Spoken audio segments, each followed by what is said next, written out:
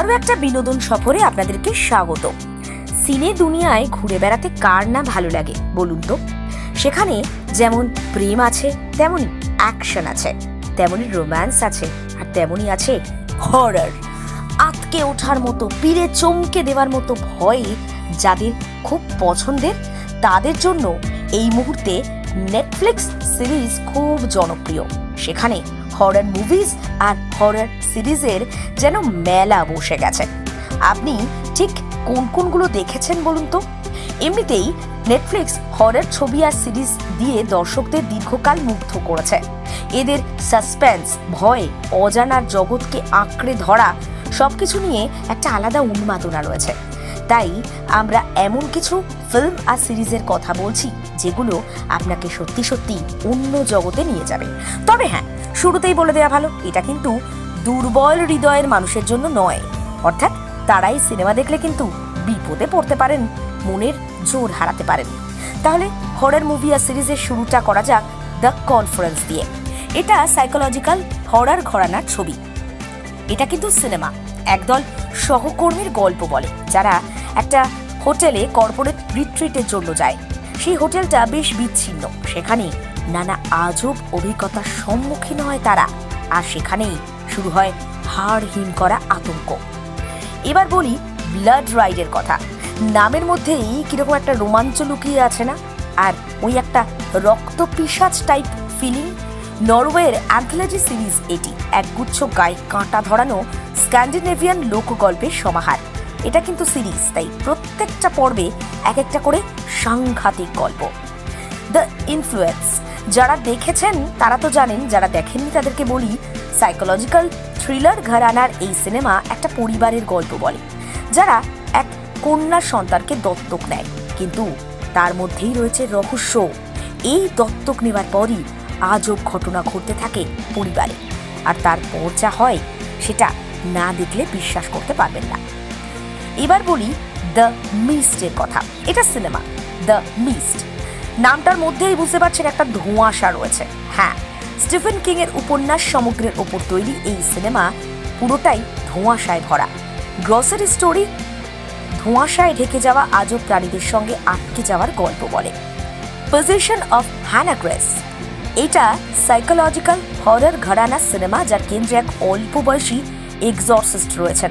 এক যুবতীর ওপর দানবীয় ভরের তদন্ত করতে পাঠানো হয়, তারপরই পরতে পরতে চমক। এবার বলি ওল্ড পিপলের কথা। এটাও নরওয়ে সিরিজ, একদল বন্ধুর ঘুরতে যাওয়াকে কেন্দ্র করে তৈরি। ওল্ড পিপল নামটার মধ্যেই বুঝতে পারছেন একটা পুরনো বন্ধুত্বের গল্প লুকিয়ে রয়েছে। রহস্যময় এক স্থানে তারা ঘুরতে যান, আর সেখানে আটকে পড়েন। সেখানে আলো নেই, আর অন্ধকারে শুরু আজব সব ঘটনা। এই সিনেমার সঙ্গে অনেকটা এই বাংলার ভয়ানক গোয়েন্দা সিরিজ বা ভুতুরে গল্পের কিছুটা মিল পেতে পারেন। মরিয়ান দেখেছেন কি? এটা ফ্রেঞ্চ সিরিজ, যেটা এক সফল হরর ঔপন্যাসিককে কেন্দ্র করে তৈরি, যিনি নিজের শহরে ফিরে আসেন অতীতের প্রেতাত্মাদের মুখোমুখি হতে। মিরার্সের কথা বলি, আমেরিকান সিরিজ। 2008 সালে তৈরি একই নামের একটি সিনেমার রিমেক। এক গোয়েন্দাকে কেন্দ্র করে তৈরি, একাধিক আজব মৃত্যুর তদন্ত করেন গোয়েন্দা। শেষে তার কি পরিণতি হয়, যদি না দেখেন মিস করে যাবেন।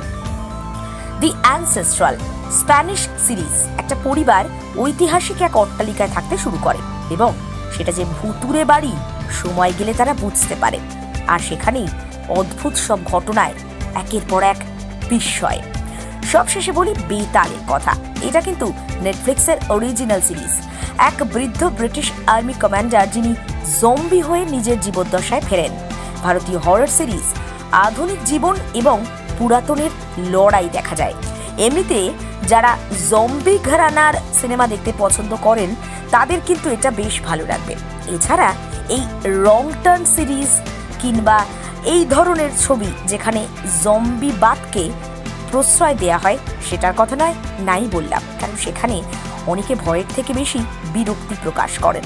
তবে হ্যাঁ, এইগুলো কিন্তু মাস্ট ওয়াচের মধ্যেই পড়ে। তাই চিরাচরিত সিনেমা বা সিরিজ বা ওই সাইকোলজিক্যাল দোলাচল কিংবা কমেডি এর বাইরে বেরিয়ে অন্য ঘরানার সিরিজ সিনেমার সাক্ষী হতে চাইলে নেটফ্লিক্স কিন্তু আপনার জন্য রসদ সাজিয়ে রেখেছে। সিনেমা সিরিজের পর এবার সিনেমার অভিনেতার কথায় আসি। অনেকদিন শাহরুখ খানকে নিয়ে কিছু বলা হয়নি, কারণ তিনি বেশ কিছুদিন ধরে চর্চায় নেই।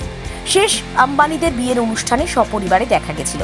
তারপর থেকে শাহরুখ খুব একটা শিরোনামে আসেননি। এবার শাহরুখকে নিয়েই আমাদের পরবর্তী কিছু তথ্য আদান প্রদান। বলিউডের সুপারস্টার কিং খান তার অভিনয়, গান, নাচ, রোম্যান্স, কমিং, টাইমিং সব কিছুতে ৮ থেকে ৮০কে মুগ্ধ করেছেন। তবে সেই সঙ্গে তিনি কিন্তু দারুণ রিডার। হ্যাঁ, বই পড়তে খুব ভালোবাসেন শাহরুখ খান। সম্প্রতি কিং খানের বড় লাইব্রেরির ঝলক মিলেছে। জানা গেছে তিনি কোন বই বেশি পছন্দ করেন আর কোনটা তার খুব খুব কাছে। সম্প্রতি লিবার্টি বুকস একটি ভিডিও শেয়ার করেছে, যেখানে শাহরুখ খানকে তার প্রিয় বইপত্র আর নিজের হাতে তৈরি লাইব্রেরি সম্পর্কে কথা বলতে শোনা গেছে। সাক্ষাৎকারটি কিন্তু বেশ পুরনো।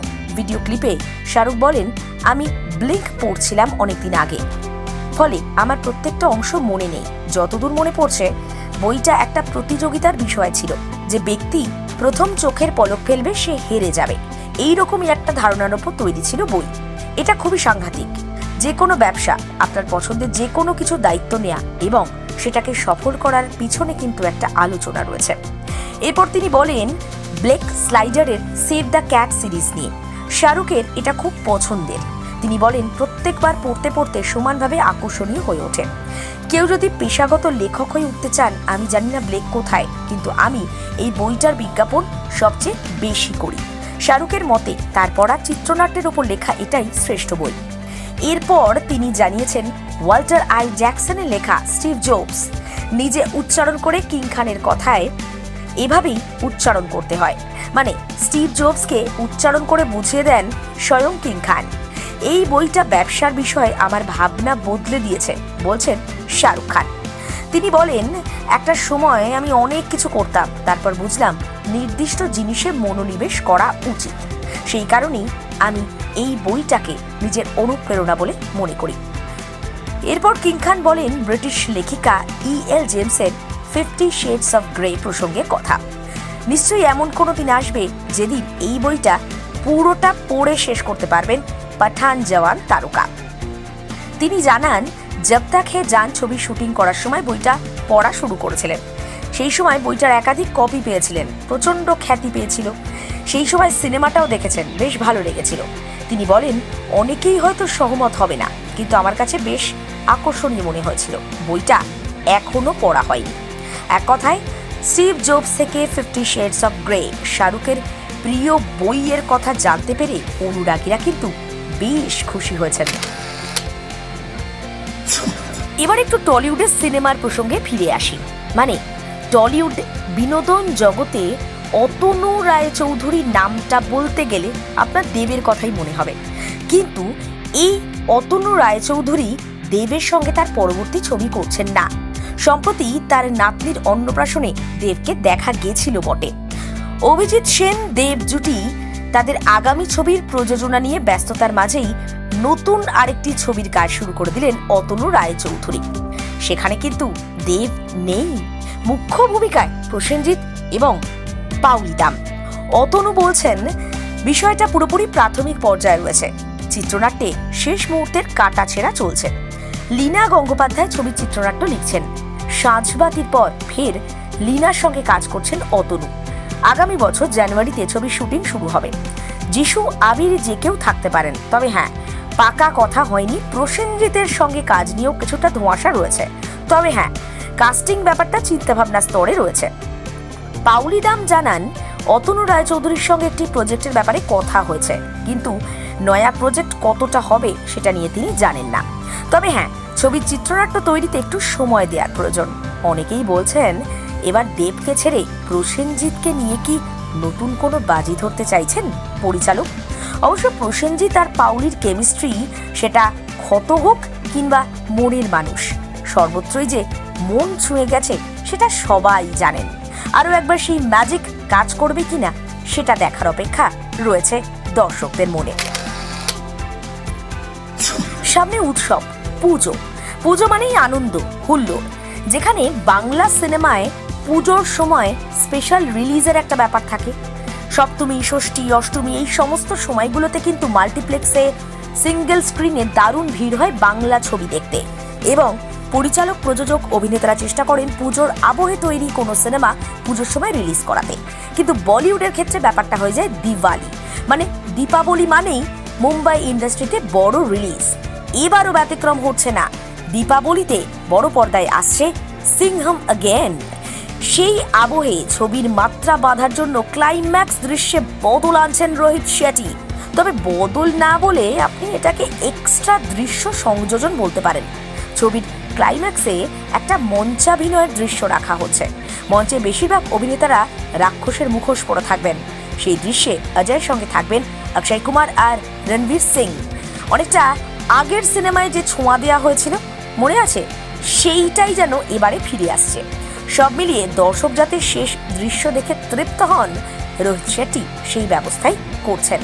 সূত্রের খবর, ইতিমধ্যেই এর শুটিং শুরু হয়ে গেছে। তবে এখনই অজয়, অক্ষয়, রণবীররা ছবি করতে হাজির হবেন না। আপাতত দ্বিতীয় সারির অভিনেতা, জুনিয়র আর্টিস্টদের নিয়ে শুটিং শুরু হয়েছে। এই দৃশ্যের মাধ্যমে ক্লাইম্যাক্সে লোককথার আঙ্গিকও তুলে আনা হবে বলে জানা যাচ্ছে। প্রায় 500 জুনিয়র আর্টিস্ট নিয়ে এই ছবির শুটিং। সূত্রের খবর, চলতি মাসে মানে সেপ্টেম্বরের মধ্যেই কিন্তু এই ছবির শুটিং শেষ হয়ে যাবে।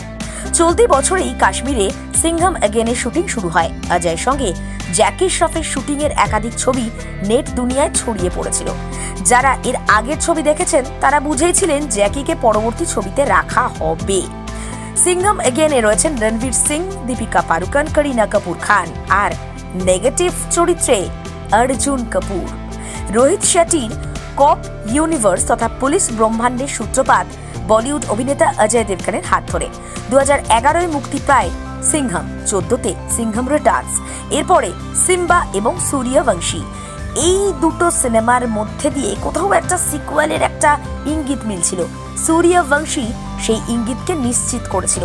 তার রেস ধরেই আসতে চলেছে সিংঘম অ্যাগেন। নামের মধ্যেই বোঝা যাচ্ছে দাপুটে আতা মাঝি সটকলে টাইপ অজয় দেবগনকে আবার দেখতে পাবেন তার ফ্যানেরা। সঙ্গে গায়ে পুলিশের উর্দি। একটা পুলিশ কি করতে পারে সে বার্তা আবার সমাজকে দেবে রোহিত শেট্টির এই ছবি। বিনোদনের খবর আপাতত এই পর্যন্তই থাক। পরবর্তী খবরের জন্য পরবর্তী দিনগুলোতে আগামীতে জুড়ে থাকুন আমাদের সঙ্গে।